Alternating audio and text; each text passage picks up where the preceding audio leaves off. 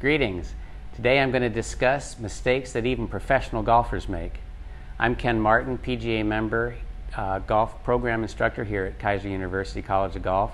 Today we're in the indoor simulator, and if you haven't, be sure to subscribe for all the latest updates for content here at the College of Golf. And then also, if you have any comments, please leave them in the comments section below.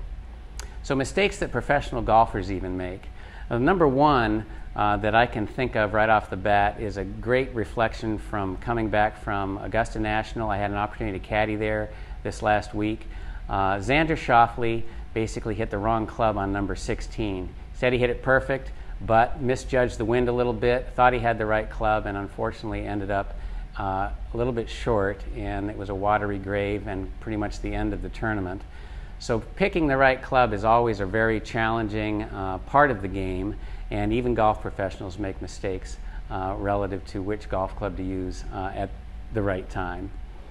The other idea that professional golfers often struggle with is shooting directly at the flag.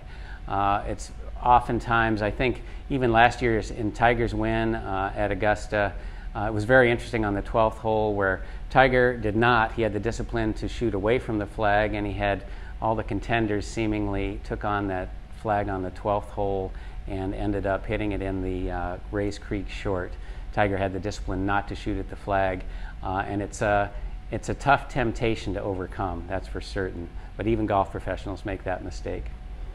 Third mistake is what I find actually being on the bag with Sandy Lyle, being in the present moment. Staying in the present moment is a relatively difficult thing to do. It's something that challenges even the best players in the world in situations where maybe you've just had a bad hole. The adrenaline can start to pump a little bit, and emotions can start to run a little bit toward the negative, and that slips people right out of the present moment, being able to handle the situation that is right in front of them. So that's something that even professional golfers are working on constantly to make sure that they stay in the present moment. And then lastly, I think that while this is a rarity, it does happen to professional golfers, and that's missing the center of the club face. You know, being out there and watching world-class players go around one of the best golf courses, listening to the ball striking on the driving range is absolutely amazing how centerness of contact is made on a regular basis.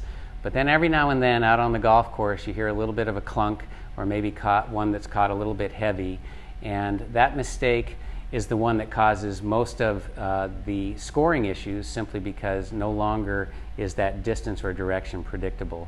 So hitting the ball out of the center of the club face, still a challenge for the best in the world. They're just a little bit better at it than most. Thanks again.